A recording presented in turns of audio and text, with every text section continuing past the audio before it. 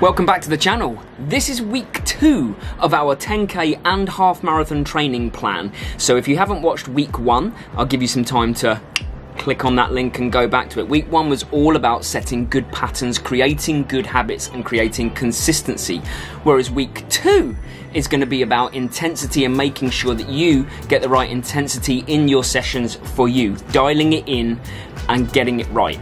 So first things first, if you're not subscribed, I'm going to give you 5 seconds to do that, because why wouldn't you want to watch 2 people beast themselves in the Thailand heat for your entertainment purposes? I know I would. Okay, we done? Good. Let's start talking about week 2 and our training. Each of the sessions that Mary and I carried out this week were slightly different, a variation on a theme, and I'm going to explain to you why we did different sessions and how we did different sessions so that you can change the sessions to suit you. And we mentioned last week that we are following a 4 runs per week plan, and the consistent runs are Tuesday, Track Tuesday, Thursday, Saturday is a recovery run, and Sunday is our long run. However, you might have chosen to follow an undulating plan, which was the other plan that I suggested, which is just running every other day. So some weeks it will be 3 runs, some weeks it will be 4 runs, and I'm gonna again help you work out how to adapt your training to suit your needs, whether you're doing the undulating plan or the consistent 4-weeker. Our week started with Track Tuesday. Gonna be honest, it was pretty grim, but also pretty beneficial. And you know what? I'm gonna let me explain. I am probably going to be able to explain what my interval is like and the rest periods whilst I'm doing it, but 400s are harder, so you're going to do it in your rest period, right? Yeah. Okay, 1200 meters for me, 400 for you. Are you ready? I'm ready. Okay. Born ready. Oh, let's go.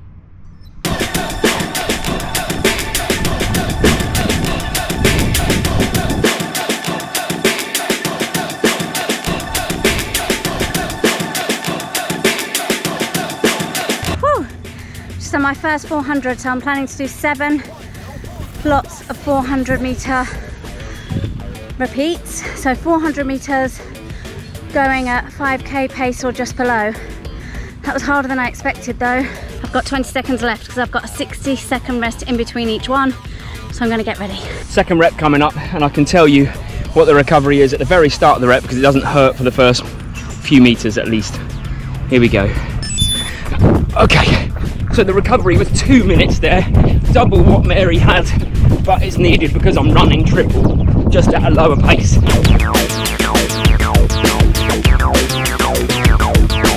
So I'm actually speeding up, and it's getting more and more painful, so I'm going to make a real conscious effort to dial it back a bit on this rep. This is my 4th, and I'm going to aim for about 340s for the kilometre, because the last one was 326. Here goes Ben. I've done 6 of my repeats. That was so hard. Hanging on a bit. There's 1 more to go, so I'll give it all I've got. And it's definitely going to be a confidence boost the more of these I do. It's not easy, but it shouldn't be.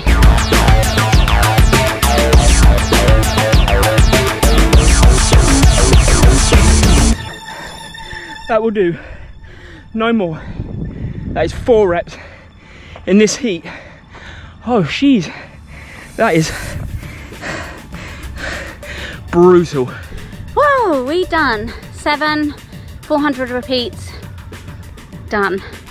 That was tough, like the last 2, but I really focused on my technique and tried to hold the last one, and it was actually my quickest time. Yeah, felt that, but I'm gonna do a nice cool down. I'm gonna do 3 laps to make up my distance to 5k and do a good stretch, but session in the bag, building back strong. So the key difference for Mary and I for that session is that we were both trying to build speed, but Mary was trying to build more pure speed where I was trying to build speed endurance because she's training for a 10k. So the 400 repeats were perfect for that, whereas for me, I wanted to be able to hold a speed for a longer period of time, so I did 1200 meter repeats and had a longer recovery to ensure that the quality didn't dip in the session. Now, if you're training for a 10 kilometers for the first time, you may actually want to completely substitute that that with just a 4 or 5 kilometer easy run.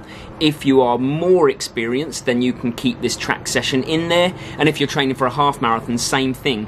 You may want to switch it for an easy 7 or 8 kilometers, or you may want to keep that track session in there, and that's entirely up to you, but I wanted to give you the options. Now, Wednesday, we took a rest day, the both of us, and Thursday is where we probably differed the most in our training. I'll let Mary explain what she did on Thursday morning. Morning. I'm out for an early morning 5k. I decided to do another base run for this week because I'm still trying to build back my fitness space, so it's good for me to run steady in heart rate zone 2, which is below 164 for me. So I'm out with my running buddy.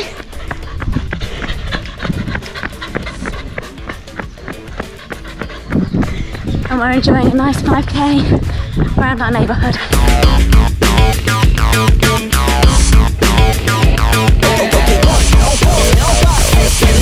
And the reason Mary chose that is because she is still really keen to build up her base so that she can put the speed on top of it in bigger quantities later down the line. Whereas my base is pretty well established after having completed the Ironborn long distance triathlon not too long ago. Still needs some work for obvious reasons, and I'll get into that later in the week, but I opted for a speed session on the Thursday as well. I wanted to see how hard I could run a 5 kilometers, and here's the video of that here, but here's a brief overview between the difference between Mary's session that you've just seen and mine in the afternoon.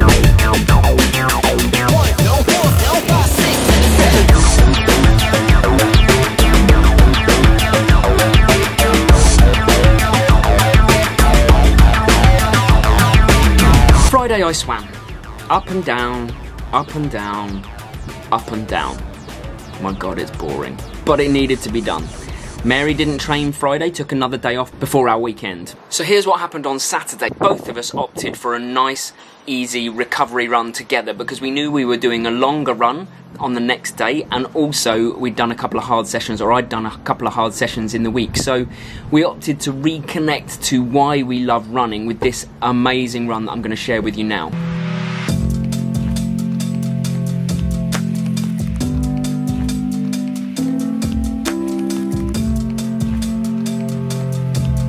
Look how beautiful this is, and this is our Saturday recovery run. It really is very easy, 6 to 7 kilometers probably for us today, and it will really depend on where you are on your journey as to whether you chose to do the Saturday run or whether you picked the undulating plan of just running every other day. I recommend for people newer in their running journey to go with the undulating plan. Try not to run back-to-back days. But all of that information is in the first week's video. We've gone with a 4 run per week plan, which just means every Saturday our run is just going to be nice and easy like this, just connecting for the love of it, the joy of it, and seeing the sights. Look at this.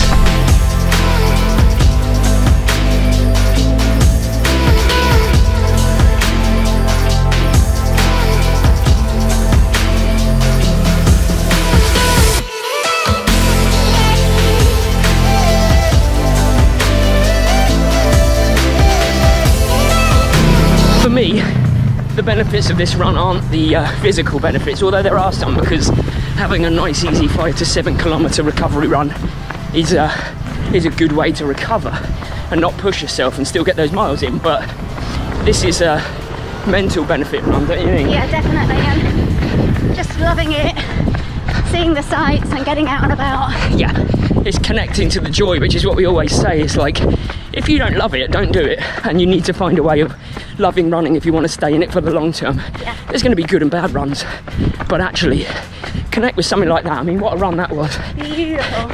Going to the Clong, peaceful, beautiful, and we feel reconnected already and happy, and it's set us up for the day. Absolutely. And that was just 7 kilometers of joy. Nothing crazy, but really lovely at the same time. And if you're training for your first 10k, again, you don't need to go that far. 4 or 5 kilometers, I would say. It's just that Mary is a slightly more experienced runner. And finally, our long run. This is the kind of cornerstone of all of our training. At the weekend, we're aiming to gradually build our distances in the long run. The distances that we ran are not the distances we would suggest for you if you're doing your 10K or your half marathon for the first time, but I'll explain that in a minute. And it was an amazing run because our friend John, who ran in the same athletics club as us back in Sevenoaks, moved to Bangkok at the same time as us, but just working in a different school. And he suggested that we go on a run at a place called Thammasat University, which is a huge, sprawling university campus with safe roads and some experienced runners to show us the ropes. And that was amazing. This is it here.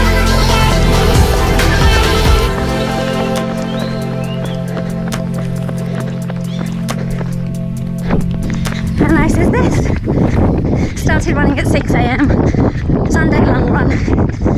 I started with the group, Ben and a few guys, but I've peeled off just to go at a slower pace, building my base zone back up. This is lovely, loads of space. There's a 5K or a 10K loop, and it's so quiet.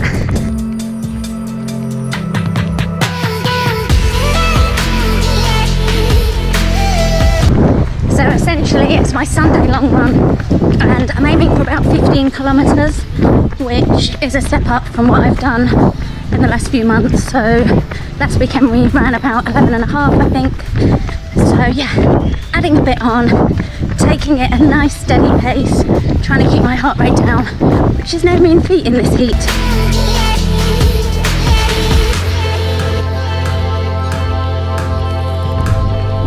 So we've been running at quite a decent pace, about 4:30s per kilometre, and we're just about 17 kilometres in, but I'm now watching my heart rate drift ever high. But it's been a really good run. Something, like always we say, good for the soul. And we're just coming into the track now. We'll probably find Mary here, I thought. Oh, hello. How you doing? Good, thanks, yeah. Yeah, how was your run? I need to walk over to get a drink. Yeah, nice. Yeah? Yeah, I'm still going. I've got about another kilometre to do. Oh, okay. What are you on? 13.5. Well done, nice work. What are you on? 17, I'm tapping out. Are you? I Yeah, wanted yeah. to get to 15 if possible. Yeah, go for it. I won't stop you. You go. Okay. I'm super hot. Yeah, I got lost, so I ended up coming back to the track to finish off because I was too I thought you would have got lost. Yeah, yeah. Go, go, go. We'll find them. I did last lap. Well done. Last lap for Mary to get her to 15k, and then she'll have done 15, I'll have done 17, and we can go back to sleep. So I ended up running 17 kilometres and Mary 15. And again, if you want to adapt that for a first time 10k, you really at this stage in week 2 only need to be running 4 or 5 kilometres as your long run. Half marathon wise, maybe 11 to 12 kilometres as your long run. But the most important thing here is intensity. Was this an intense stare? That was what it was. That's why I was trying to show intensity with my... No? No. Back to acting classes. You see, I want to leave you with this piece of advice for this week, and that is intensity, especially when you first start running. I would say almost exclusively new runners, if they don't have the guidance, will go out too hard in their easy sessions, and you need to get good at learning what easy actually is. Here's what I use to describe an easy session to the people that I coach. The first one is that for the first 2 kilometers, I would want you to exclusively be able to breathe through your nose. This will keep you starting at an easy pace, and it will help then dial in the pace for the rest of the run. So can you breathe through your nose for the first couple of kilometers? Another way of thinking about it is, can you hold a conversation, an easy conversation without fragmented sentences, a nice easy conversation with someone with you. That will mean that you're in the right heart rate zone. And if all else fails, you want to be dialed in at about 5 or 6 out of 10 in terms of your effort levels. No more than that for your easy base runs. This is about building a relationship for life and also building an aerobic base, which you can't do if your heart rate is above a certain zone. And I'll link a video here, or here, I think it is, for you to be able to calculate your heart rate zones properly. So here's a quick snapshot of my entire week's training. There you go, I'm showing you on Training Peaks, which is the platform that I use to plan all of my training for myself and the people that I coach and Mary. These are my sessions. I had Wednesday off, I swam twice, I ran 4 times, Mary did swim on the Monday but didn't take her watch, but I've put it in there for you, and she ran 4 times, with 1 run being intense and the other 3 being base runs. Consistency is more important than intensity, and that is the point of this video. And like I said in week 1, if you have any questions about how we've structured our training or how to adapt your training for you, then make sure that you ask in the comments section. I try to reply to everybody who needs help. And if you want to learn even more and tie yourself to a longer journey in running, then consider subscribing to the channel, because that is what this channel is all about. Helping you start running, stay running, love running, finding the joy. And by the time you see this video, I shall be another year older. It gets harder, but I'm still getting faster, and I really believe I still have faster runs in me than slower. So fingers crossed, let's all get on this journey for life. See you Sunday.